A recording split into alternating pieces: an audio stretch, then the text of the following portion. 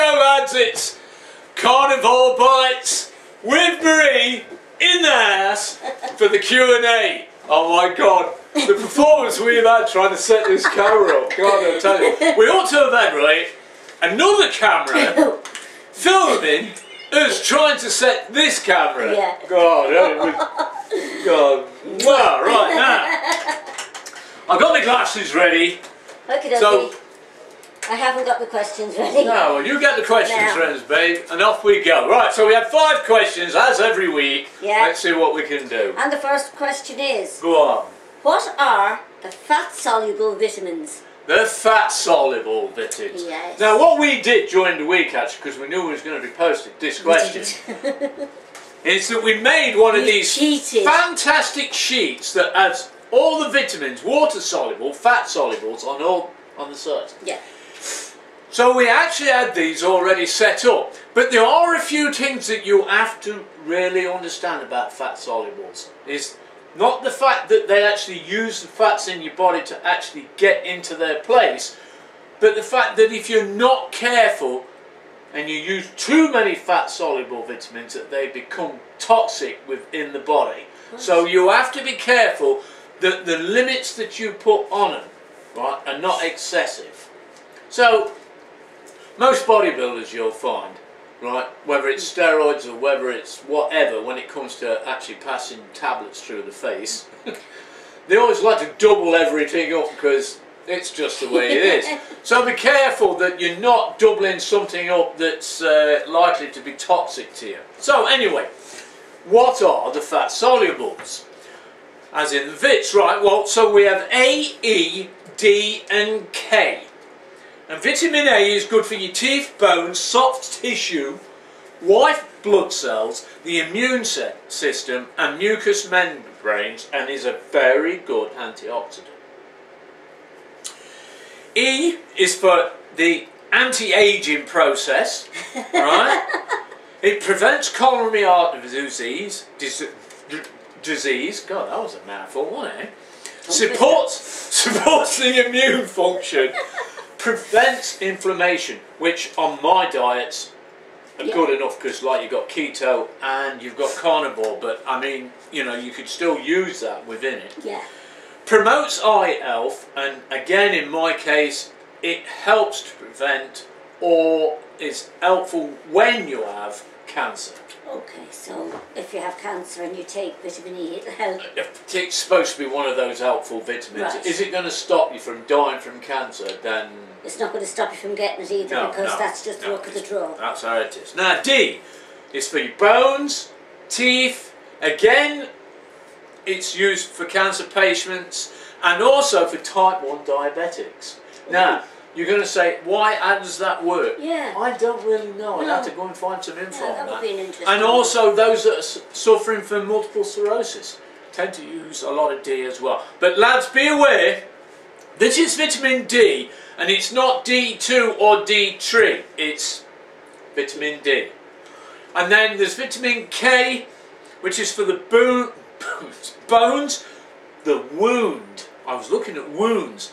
Wound healing. Yes. Right?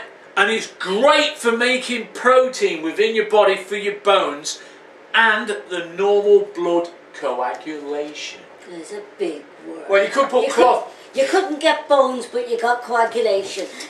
The thing is, you could go for clotting or coagulation. But there is a difference. But the difference, you see, clotting is literal, the clotting of the blood, and the coagulation is just for the thickening of the blood. Right. Right? Yep. Right.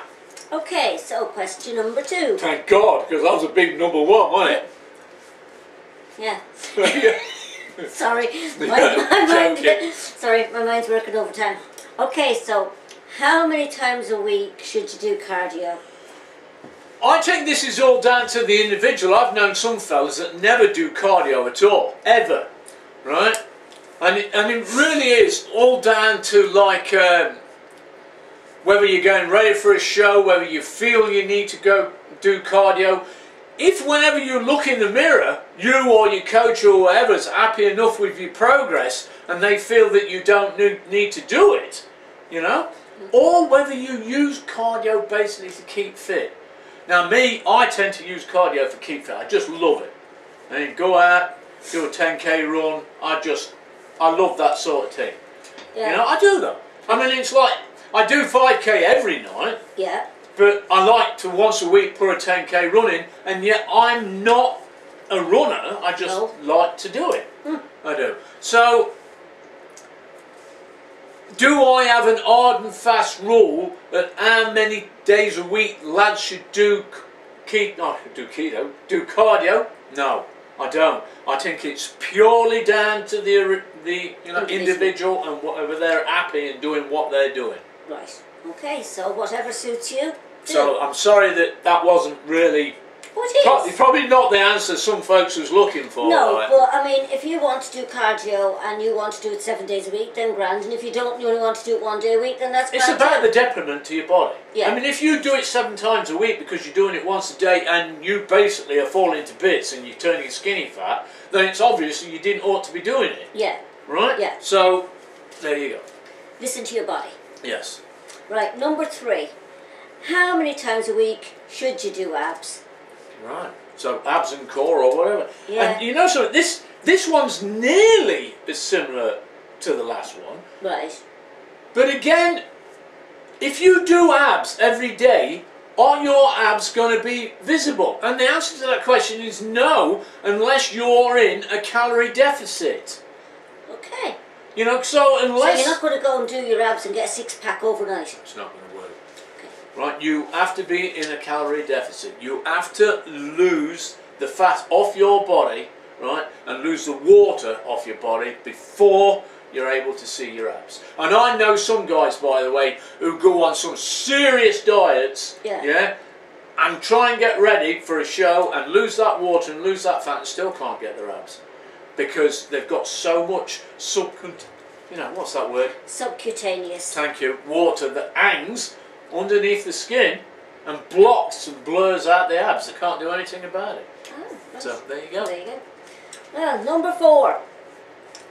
How many calories should I eat on carnivore? Now that's a very good question because I go back on full 100% carnivore next week. And a lot of lads will turn around and say, well John, how many calories are you going to eat? I'm going to try not to count. Right, so just eat. Yeah, because I'm on OMAD. Yes. Right, yeah. so I'll get up in the morning and I'll just drink water. Right. And I've got like my vitamin C tablets and as in my effervescent ones, and I've got my electrolyte tabs which are effervescent as well, and because I have 3 of each I'm going to have 6 pints of water using those tablets in the day. Right. Right? Yeah. Now I may drink all the water, but that's what I'm going to drink there. But to answer the question about the food, my OMAD meal's probably not going to be until around about 4 or 5 o'clock at night. I'm going to eat as much meat as I can get into me, which forces a state of society, or satiety. And as soon as I get to that state where I've reached satiety, that's it. I don't need to go anymore. So if that's 1,000 calories or 10,000 calories... In my case, right, it's normally 2 to 3 pounds of meat, which is a fair amount of calories. Yeah, but that's what it normally is. Yeah. And because I eat beef and mince or something like that, and the macros are normally around about the same, it works out around about 200 grams of fat, 200 grams of protein, which is a fair amount. Yeah. 200 grams of protein is 800 calories. 200 grams of fat is 1,800 calories, so you've got 2,600 calories. But I reach satiety with that. Right. I do. Yeah. But then again, one day, some days are different than others, and some other days I just... how hungry you are. Do you know, I took that run the other night. Yeah. When I come back home, I was famished. And yet I was nearly at the point where I'm ready for this, tinkering with carnivore. I'm on that awful state where I reach my caloric table. I couldn't take any more. Yeah. Right? Yeah. Because I'm on a deficit, and it was like, Jesus, lads, I went to bed last night hungry. Now, I shouldn't have done that, right? And I don't, for 1 minute, suggest you should do it. But because I'm on another light stage of dieting in a moment for the lads, I'm so glad. I've got Tuesday to come up. and then I'm back on full He's literally carnivore. counting the minutes to Tuesday. Just so, I tell you what, lads, I'm going to say something now.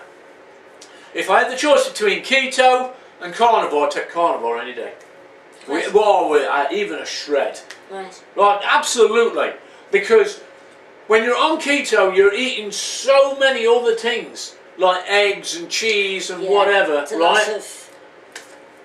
You just don't get that calorie-dense food into you. Right, so whereas with carnivore you're eating meat, which is calorie dense. Bang! Therefore you're... So many fats in it. Yeah. Yeah, the protein is so good for Rich. satiety. It's rich. Oh, and I can't wait to get back on it. Anyway, I digress. We kind of moved away from the question. We did. But as in, again, how many calories? Yeah. As many as you can eat until you reach satiety. Do not overfeed, because all you're going to do is hurt your stomach, just like And anybody else. Those of you out there who do not know what satiety is, it's when you're full. Well, it is, Or but you're it's satisfied. but satisfiedly full. Yeah. Yeah? Not full to bursting. Here But you when go. your body says, I've had enough. Right, now you got it. You've got bursting, and then you've got satiety. Right? Yeah. So it's no good thinking, right, oh, I need to eat 4 pounds of meat, bang, bang, bang, when I'm done I've got a gut like this and I feel like I want to puke up. Yeah. No. So just because you have a plate piled doesn't mean you have to finish what's on the plate. Just when your body says enough. then it. that's it. Don't That's go all. any further. So that's a good tip, and Marie kind of explained it for you. Go me. Go the you. Now, next question. Okay, next question is question number 5, you'll be glad to know. And it is keto coffee. Yes or no? Right, if you're on keto, I would say the keto coffee is nearly mandatory. Right. Nearly. Nearly. Yeah, not everybody uses it, but you know something? I know folks that are on keto that have 2. One in the morning before training maybe, or just after, and one later on for, let's say, lunchtime. Especially if they're on OMAD and they're eating later on for the real food, they'll use a keto coffee just to go in, like, you know, settle the pangs up until. Just to keep you going. Doesn't work for me, lads. Real tell you. God. I can have 2 coffees, and lunchtime I'm famished. You know, I just have to eat. You know, I've got to have some food. It's as simple as that. Like I say, roll on Tuesday. But should you have a keto coffee when you are on carnivore? Lads, I have to say no. But does that mean you can't have coffee? You can have normal coffee. I think if you want to put some stevia in a normal black coffee, or even if you just want to drop a little bit of cream in it, if you're into that, brilliant. But I'm on 100% carnivore next week, so basically I'm water and meat. And I will go into that because I'm not 100% satisfied with the Tinkering with Carnivore cup. Right. I'm happy enough because we've got some progress, but I feel that it slightly failed, as which I'll allude to when I get to my video. I think there's been a little bit of a failure where we could have done a little bit better, but we'll deal with that on Tuesday. Tuesday. Deal with that on Tuesday when we do the picks, which is what we're going to do. We're going to do the final picks. Final pick reveal. But what we're going to do is we've got the before pick. We have. We've got that after pick. Yeah. But we're going to use that pick. Yeah. For a before the 4-week carnivore cut pick. So we'll have 3 picks basically. But that's a before keto. Yes. After keto. Yes. Which will be used for before carnivore, and then we'll have an after carnivore. Yeah, that's how it's going to work. Okay. A little complicated. But, I'll get there. But we like to mess around, and I like to mess around with the diet a little bit. So why not? Really, I think that's as full 5 for the week. It certainly is. Well, that was full pack, lads, wasn't it? A mouthful of gobbledygooks all over the place. Don't forget, lads, to subscribe on YouTube, Carnivore Bytes, and thumbs up, likes, and whatever else. Like to see a lot of likes. It makes things nicer to And actually also, see. don't be afraid to comment. You know, if you like what's being said, great. And if you don't, so what? Say so too. We don't give a shit if we don't get good likes. If we don't get the likes, we get the thumbs down, or we get a few. Whatever. Because then we know what we can do to go and alter it. Yeah, and if you give us feedback, then we know what we're doing right and what we're doing wrong. Absolutely. So, until next week, we'll all say goodbye. Bye. Mwah. Switch that off, Marie. Will do. I'll see you next week, lads. Say goodbye, Marie. Goodbye, Marie.